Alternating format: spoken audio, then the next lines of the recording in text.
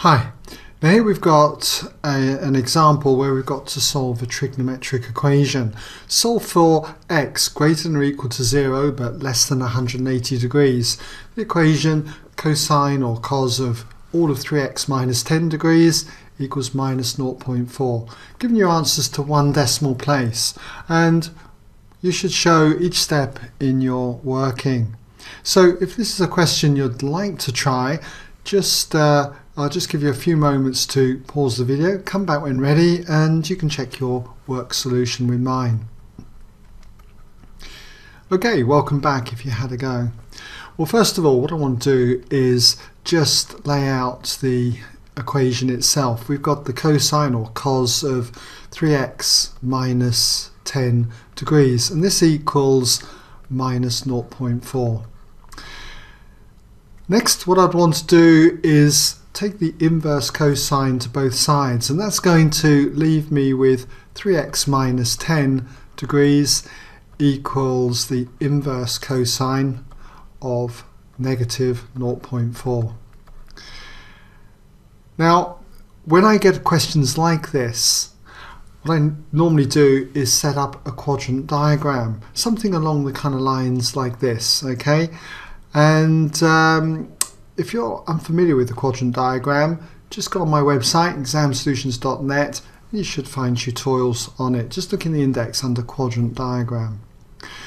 Okay, so we're looking for the quadrants that cosine is negative, okay, and that is the second and third quadrant. So in the usual way, what we do is we draw a line out in that direction in the second quadrant, marking its inclination to the horizontal axis here, and then mark another line equally inclined to that horizontal axis.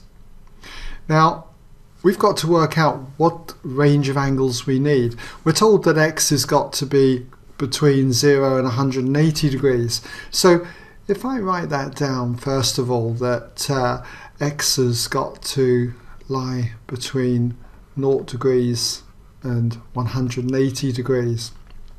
Then we build this up.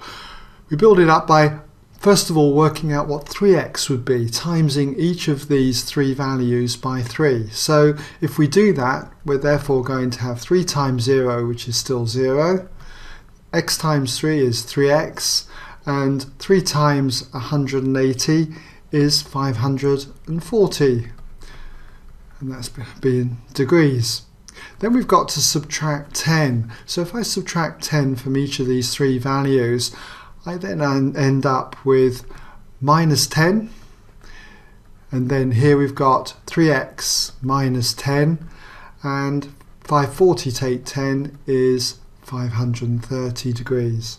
So this gives us our range for the angle 3x minus 10, between minus 10 degrees and 530 degrees.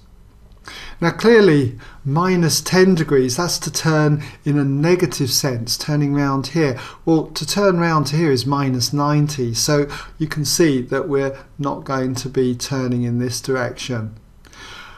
But the first angle that is in this range is from here round to here. We'll work this out in a moment, but this is going to be a possible 3x minus 10. We've also got another one. Starting from here, we turn now all the way round till we get to this line here. So another possible 3x minus 10. So far I've got two possibilities. Let's work out what these two are first of all. So to do that, just make sure your calculator is in degrees mode, okay? So what we've therefore got is 3x minus 10 degrees equals, well, if you inverse cos minus 0.4, you'll find you get 113.578 and so on, okay? And that has to be this red angle in here.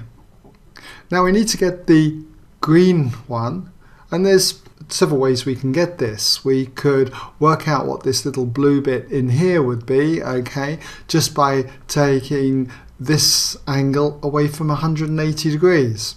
So if I was to do that, okay, let's just put this in here. If I was to do 180 minus 113.578, I get 66.42 and so on degrees, okay?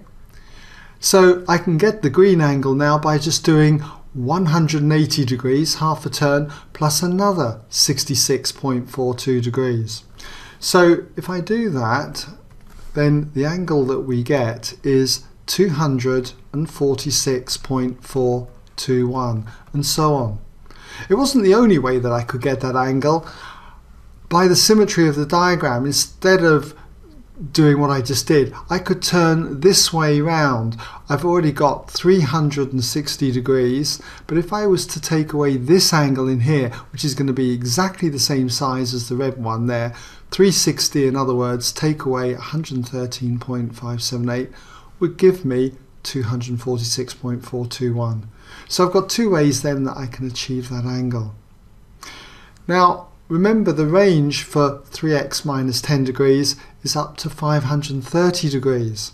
And I can see that if I go round to here, this red angle, and then do another turn of 360 degrees, in other words, add 360 degrees to this, I still fall within this range, because the angle that I get by adding 360 to this is 473.578 and so on. If I was to add 360 degrees to the next angle, this green one here, you'd find that I go outside the range of 530 degrees. So I've just got these three solutions. So all I need to do now is add 10 degrees to each one of these and then go on to divide each one of them by 3. If we add 10 degrees to each one, let's just say that we would have 3x equals, I'm going to show each step, okay, of the working. You could, I would imagine, leave this step out, but if we add 10 degrees to each one, we would get 123.578 and so on.